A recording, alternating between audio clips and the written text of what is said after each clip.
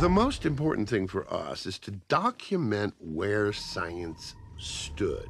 We wanted to make a film that in 5 years, in 10 years, in 15 years would be just as relevant as it is today, because it would show science grappling with observations that called its own fundamental, basic assumptions into question. Once we had finished, or pretty much finished the film, we were in final editing, we decided to put up a website, cut a trailer, and, just start doing what every independent filmmaker does. You try to get some people interested and hopefully build a little bit of buzz. We had a lot of controversy, but we were still very much an indie science doc and nothing much more. And then, in April of 2014, overnight, The Principal became the third highest trending story on the World Wide Web. Literally millions upon millions upon millions of people, all of a sudden, overnight, heard about this film. And the story that they heard was remarkable. Crazed geocentrists trick the leading scientists in the world into appearing in a film that makes them look like they believe in geocentrism. This is the power of the media today. If everybody says it, it must be true. And so when the story broke, the headlines, the remarkable claims, Lawrence Krauss said he had never appeared in the film, that we had rented or bought footage or used footage off of YouTube. Kate Mulgrew said, if I would have only known what it was about, I never would have even had anything to do with it. And I'm going, wow. So my partner and I decided that what we had to do was find a platform that would allow us to get our side of the story out, even if it would only reach a tiny percentage. And we found that platform in Michael Voris and Church Militant TV. Here was our chance to finally put the facts on the table. We had the signed release forms. We had the signed contracts from Max and John Hartnett for scientific consultation. We had the outtakes. We had the footage that we hadn't cut into the film. And as the controversy was reaching its peak, Michael very graciously agreed to have Bob and I come onto the show and tell our side of the story. The movie comes out, people in the film, the scientists you're interviewing are getting these pieces of information through various sources, we'll get to that later, and being told, hey, they misquoted you, hey, they duped you, hey, this is wrong, hey, even, many people watching may not know most of these names, but they'll all certainly know Kate Mulgrew. She's, Captain Janeway from the Star Trek series. It was popular 15 years or so ago. You recognize her voice immediately. She posts something on Facebook, oh my gosh, I was duped. Had she seen the film at that point? None of them have, Mike. All of these guys, all of these scientists. The most reviewed film in history by people who've never bothered to watch it first. All right. In one 24-hour period, we went whoosh and became, I think at one point, the third largest trending story on the World Wide Web. There were 150 news outlets that carried this story. 100 in a 24-hour period. In a 24-hour period. And it was always the same story. Duped into film by evil geocentrist Holocaust deniers. Really? Okay, so... They did see the trailer, and I think all these conclusions are being made. Yeah, that's true. They're basing it off the trailer. And the trailer, of course, is a trailer. It's designed to stir up controversy. Well, of course it is. Sure And, we just assumed that we'd get the same treatment as everybody else, which is a foolish assumption. Yeah. We've clearly touched a nerve.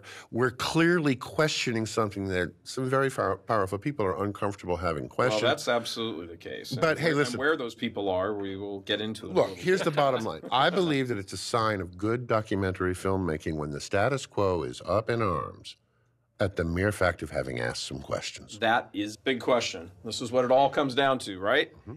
Did they get checks for their work? They sure did. Did they cash the checks? They did. Show me the money. All right.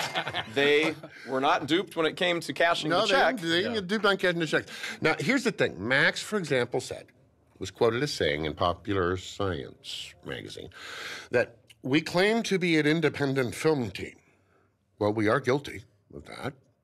And that we claimed to be making a normal cosmology doc. Well, I don't think we ever claimed to be making a normal cosmology doc. Anybody who's seen it will know right away it's not. Right. It's an extraordinary cosmology doc. The question is, did Max know that we were going to talk about things like the Earth in the center of the universe? Or was he somehow tricked? This next clip, I think, is going to definitively address whether we made a normal cosmology doc and whether Max had any idea that we were talking about things like the Earth being in the center of the universe. This is a side chat with you and... Yeah, this is from his first interview. I was interviewing him, and if you just give a listen, I think it'll make it quite clear that we were very upfront about what we were talking about. Let's roll the clip. Let me read another quote from Professor Krauss. Yeah. And just and then we can move on from this particular aspect, because the centrality of Earth in the cosmic microwave background is a fascinating... Yeah, it could be a mistake, it could be a glitch, but there are other elements that are pointing in the same direction. Now, Professor Krauss says, when you look at the CMB map, you see that the structure that is observed is in fact, in a weird way, correlated with the plane of the Earth around the sun. Is this Copernicus coming back to haunt us? That's crazy. We're looking out at the whole universe. There's no way there should be a correlation of structure with our motion of the Earth around the sun, the plane of the Earth around the sun, the ecliptic. That would say we are truly the center of the universe. Would you agree with that assessment?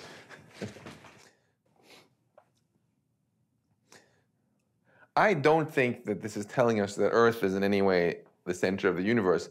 If it turns out that these strange patterns are in some way lined up with our solar system, I think it's more likely that my esteemed colleagues who did this experiment somehow have some additional little systematic problem with their measurements that gets contaminated by something to do with the solar system. Okay, now Lawrence started this whole thing. Yeah. When he gave a fascinating interview to NPR where he basically said, I don't remember doing this interview. If I did it, they probably just grabbed footage of me off the internet.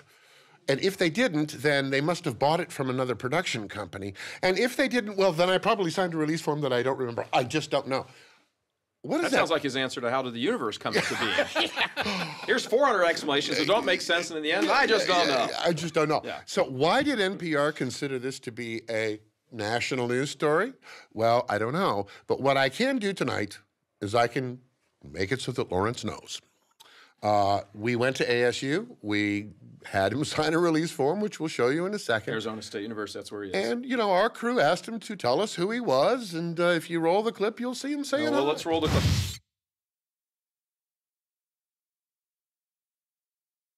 Can you just tell me what your name and your background and what you're doing here? Yeah, I'm actually being filmed right now, but my name is Lawrence Krauss, and I'm a theoretical physicist and cosmologist, not to be confused with cosmetologist. And my background is I have a PhD in physics and from MIT, and then after that I was at Harvard for a while, and then at Yale for what seemed like an eternity, and then had a long respite in Cleveland, then moved here to direct the Origins project at Arizona State University, which examines everything from the origin of the universe to the origin of consciousness. So I'm very excited about that. I'm also foundation professor in the School of Earth and Space Exploration at Arizona State University and professor of physics. That's a mouthful.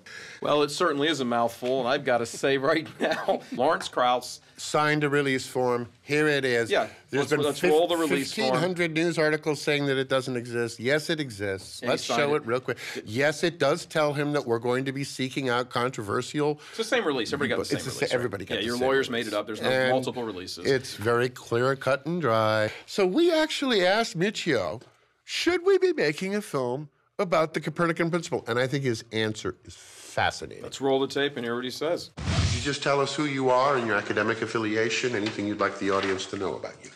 My name is Dr. Michio Kaku. That's M-I-C-H-I-O K-A-K-U. I'm a professor of theoretical physics here at the City University of New York, My latest book, Physics of the Future, is a New York Times bestseller. A layman should never question the Copernican principle.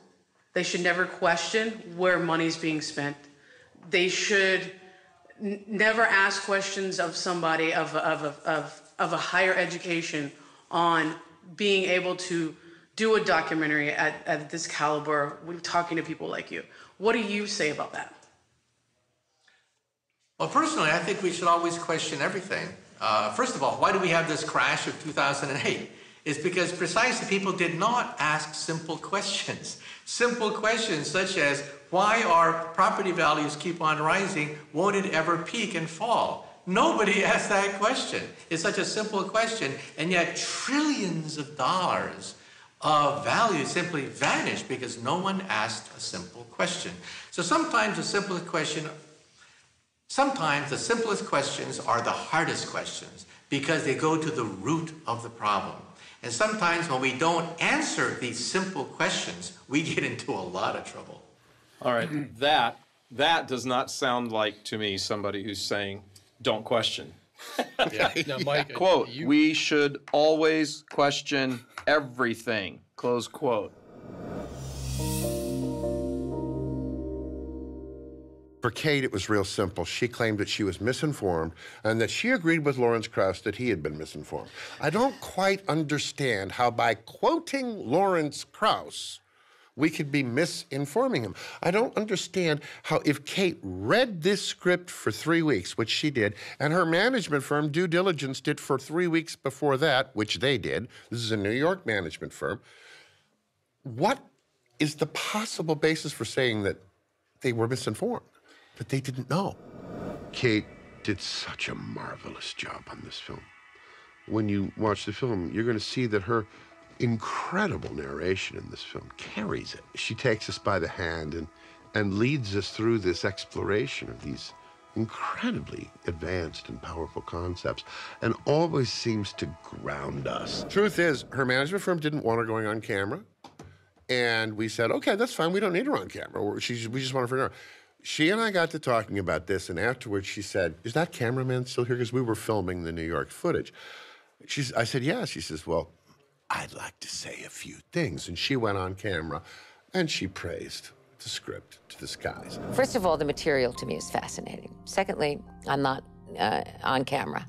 So there's something very private, relaxed, and deeply creative about it. The first time around, I mean, a lot of this stuff is difficult. I have to organize it in my mind. I have to fully understand it. I have to separate it out. Do you know, it has to make perfect sense to me. And something clicked for Kate, because when she walked back out here, I walked in and I said, okay, Kate, we've got a great, clean reading.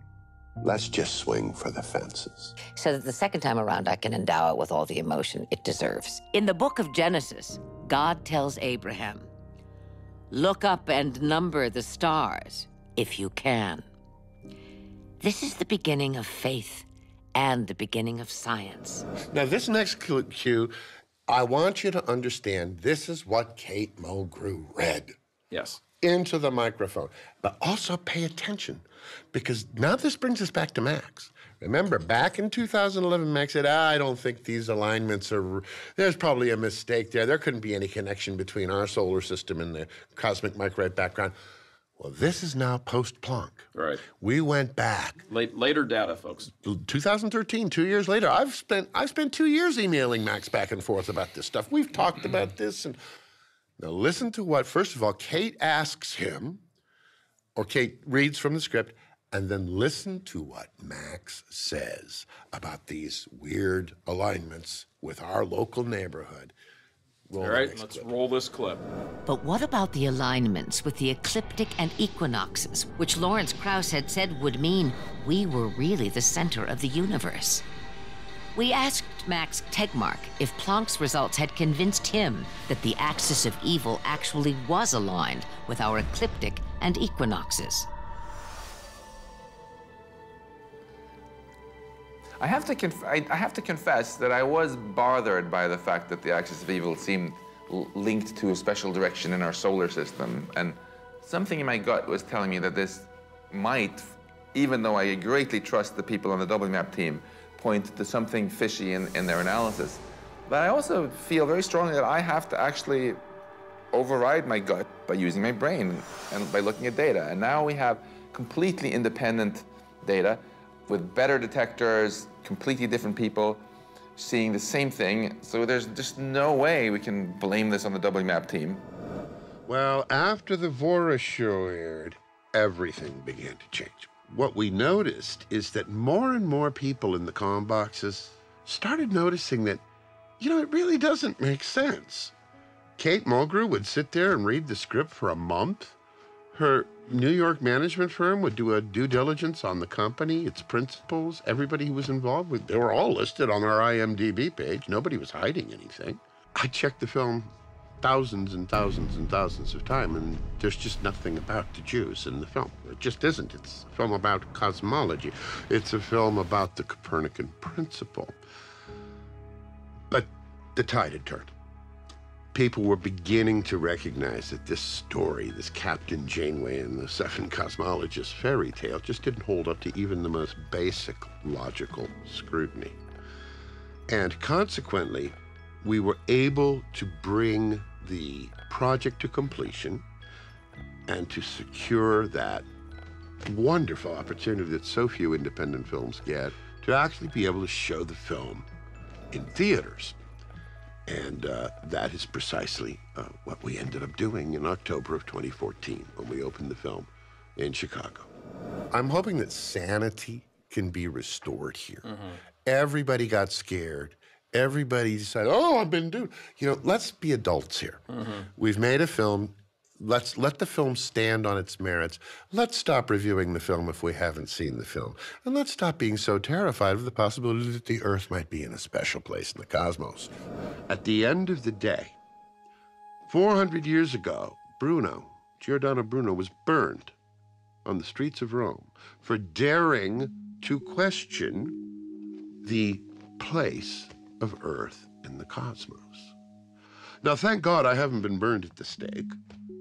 But is it possible that we still have questions that we're not allowed to ask? Have we come full circle to the point where we're not even allowed to ask the question anymore? Could Earth be the center of the universe? What would it mean for our view of ourselves, our culture, our destiny? What would it mean if it were to turn out that we really are special? If we've reached a point where that question cannot even be asked anymore, then we have a bigger problem than I ever would have imagined. It is my sincere hope that no matter what your personal views on this may be, that you will insist on the right of filmmakers and other artists and investigators to ask even the most controversial, even the most uncomfortable questions, and to make sure that that right is always upheld and protected, especially when the questions really get to the very foundation of what it means to be human.